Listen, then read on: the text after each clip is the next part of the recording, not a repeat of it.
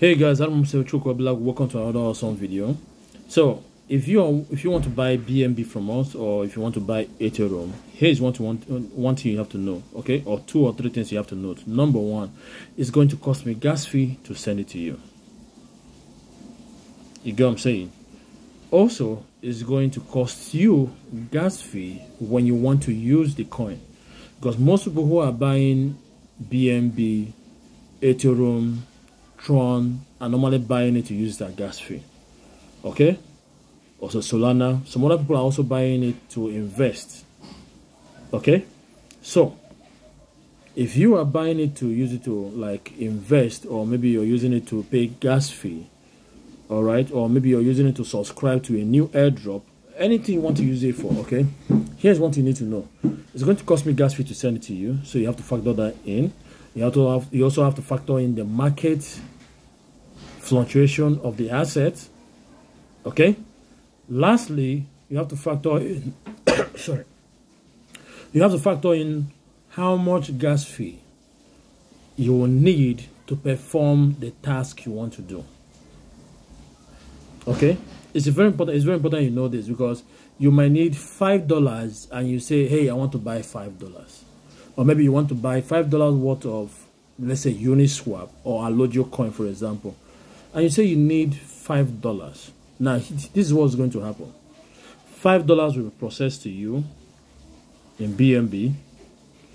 On sending, what I'm sending for a centralized exchange or a decentralized wallet, gas fee will be deducted. Upon arriving to your wallet, you also need to pay for something. Let's say you want to pay for Uniswap, you want to pay for a Alogio coin, okay?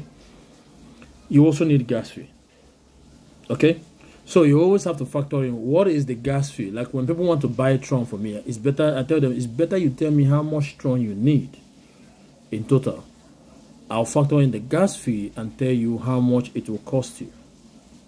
Or you want to buy BNB Smart Chain and you want to use it to subscribe to an airdrop, and they have a specific amount of BNB you want to pay. Or maybe you selected the amount of token you want to buy. Let's say you selected the amount of Alogio token you want to buy, and it shows you the amount of how much it is, how much is required, or what the value is.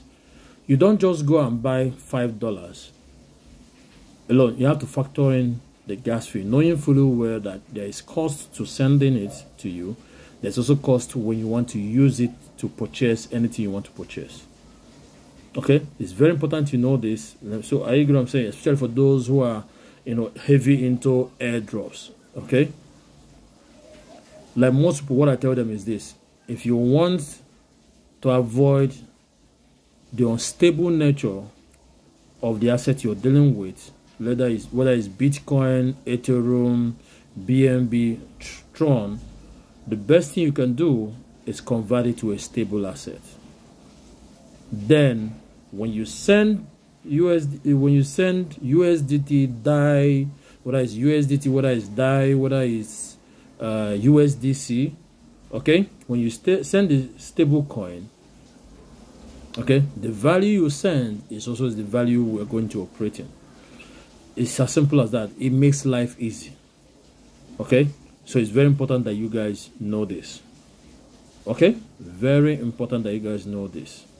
It's not just a disclaimer. It's very important that you guys know this, so that if you decide to do an altcoin transaction, it's very important that you, or on stable coin transaction, it's better you know that it's going to cost you this, and this, and you have to factor this.